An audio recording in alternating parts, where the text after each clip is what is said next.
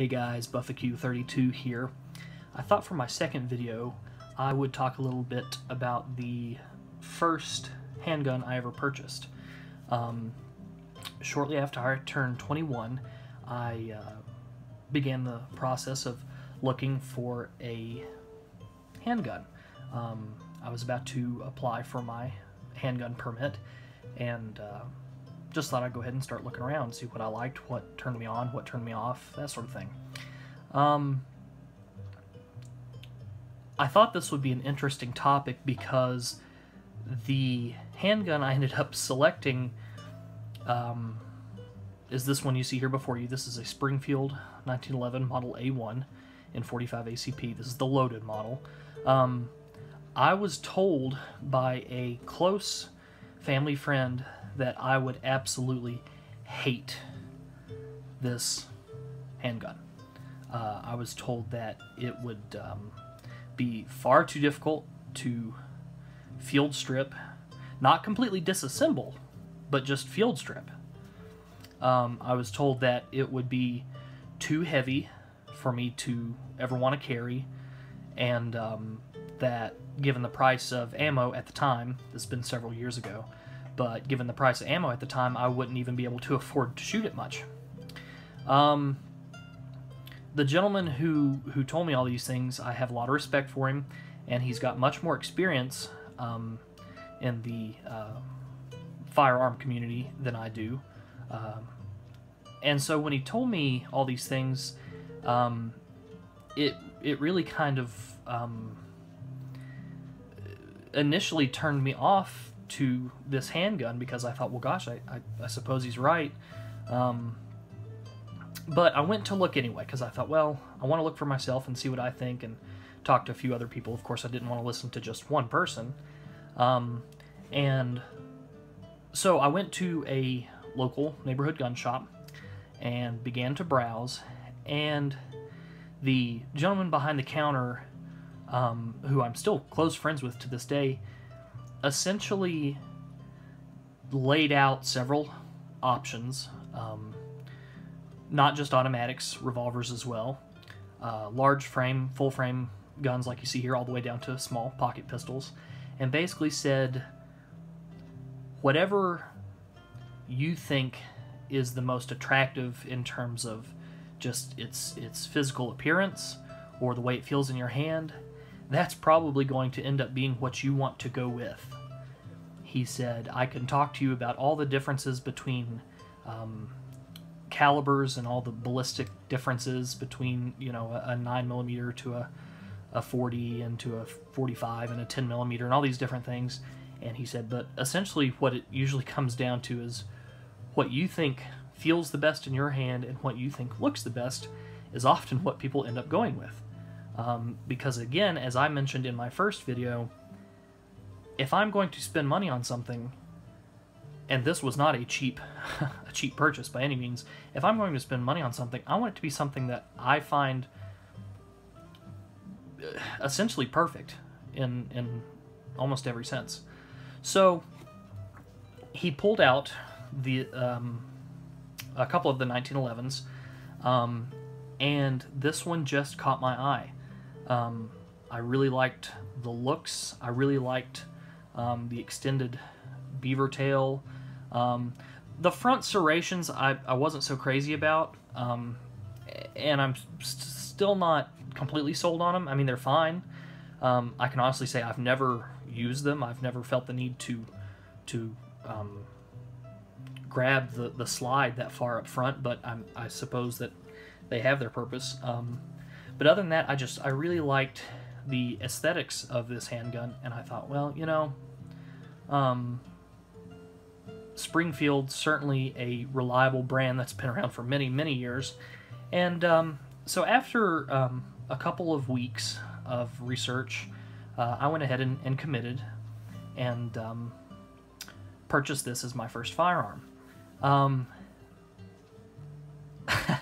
What was humorous about it was, immediately after I bought it, the gentleman who had been sort of bashing it asked if he could shoot it. I told him I was going to the range, and he said, well, can I meet you there? I'd be interested to shoot it.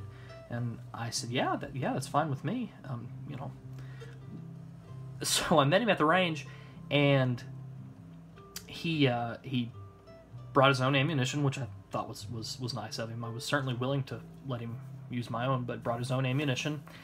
And after he shot the thing for, maybe 5-10 minutes, he laid it down and he said, that's a pretty nice firearm. I might consider buying one of those for myself. And I thought, what happened? Because as of a couple weeks ago, you were dead against this thing. And after talking to him more after this happened, I found out that he basically was giving me his opinion based off of what he had heard for himself, not what he had found for himself. He didn't have any handguns that were a 1911 battery of arms, so he didn't really know for himself that, oh yeah, it can be really difficult to field strip. Well, actually, in fact, no, it's not that difficult to field strip. I mean, I suppose if you're a revolver person, then yeah, it could seem a little daunting. Or if you're a Glock person, then yeah, it's got a few more parts than a Glock might, but still not a super difficult feat. So I just found it interesting that he so quickly changed his opinion on this firearm. Now, I will agree that he was absolutely correct about one thing: how often I carry it. Yep, I'm one of those guys who fell right into the category of buys a 1911, carries it for 6 months, then doesn't really carry it that much after that. Yep, that's me, and I completely admit it. However, the nice thing about this is, had I not purchased this as my first handgun, I probably never would have purchased it, period. And I'm certainly glad that I do have it, because, I mean, again, it's one of my favorites. It's certainly one of the finest ones in my collection. I do shoot it often. Probably 75% of the time I go to the range, I do throw it in the bag and bring it along and do some shooting with it. But just to be honest, yeah, when it's time to carry something, I often leave this in the safe. And it's nothing against, Springfield or anything like that. It's just, this is a huge chunk of steel, versus some of these new little, wonder polymer guns, and little, J-frame revolvers. It's like, trying to carry a kindergartner around all day. It gets to be a bit much after a while. But still glad I bought it. Very much like this handgun. Just kind of a funny little story about that. Now, the reason I have, if you've noticed, the reason I have my Paramilitary 2 sitting out here is because this kind of has a similar story. Bought this from the same store I bought my Springfield from. They also got a great selection of knives there. And the gentleman who was working the knife counter one day saw me looking at this knife and came over and asked me if I wanted to look at it. And once he showed it to me, he basically began bashing it. And that really surprised me, because I have heard nothing but good things about Spyderco Paramilitary. And the more he told me about it, the more it became obvious to me that he kind of had unrealistic expectations for this knife. Really, for any knife. I asked him, why he had these issues with it, and he said, well, I had one of these years ago, and he had some piece of an engine, a motor. He was working on a car motor, and some little piece he was working on fell down into the engine block, and he used this knife to try and pry two pieces of that engine block apart from one another to try and open up, I guess, like a little channel so he could get a magnet down inside that motor to get the piece out. And he said that, and that blade just broke on me. It broke on me. And I think that's unacceptable in a blade. And I thought to myself, this is a pocket knife, not a pry bar. Yeah, it doesn't surprise me that if you were trying to cut open an engine, essentially, yeah, it doesn't surprise me that it broke. That's not a realistic expectation for this knife. That's not what it's made to do. So anyway, basically once I found out why he was complaining about it, I thought, okay, well, you've just lost, like, all credibility, and so went ahead and purchased the knife.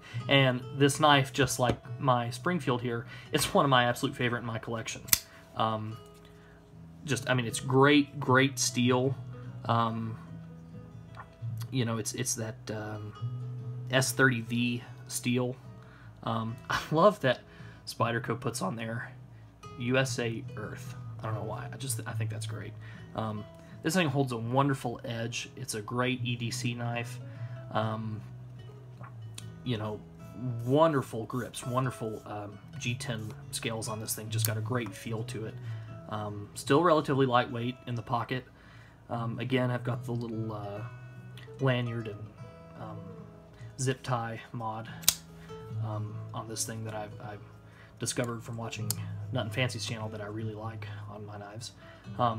So anyway, just kind of another funny little strange story about a couple things in my collection that, you know, had I listened to others and not really done any research for myself, probably wouldn't have ever purchased. So, kind of an interesting story there. Anyway, as always, stay tuned. I'm still trying to get lots of videos cranked out right now. Like I said, I'm on a bit of a break right now from work, so hopefully I'll be able to get more stuff out to you soon. Thanks for watching. See you next time.